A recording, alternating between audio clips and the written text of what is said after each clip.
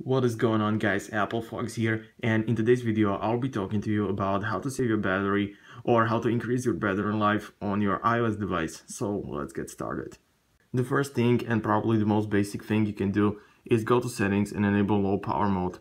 What this does is basically reduces some of the unneeded functions, for example background app refresh or automatic downloads. But what you should know is that when you enable the low power mode, your CPU is only used for about 50%.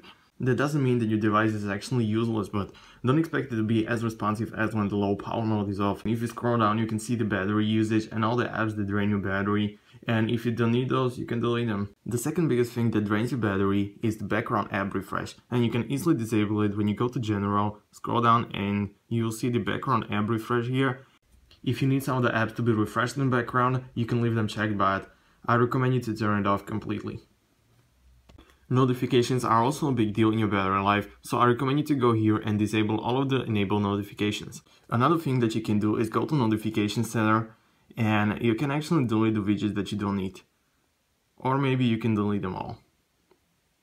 And also make sure that the automatic downloads are turned off, because if you have like 10% of a battery, you don't really need to have every app updated.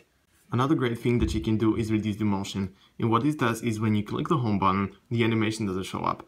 And I don't really think that it is good because I like the animations that Apple has, but if you want to save some battery, this is definitely the way to go. If you don't expect any phone calls, you can turn on airplane mode and this will save you even more battery.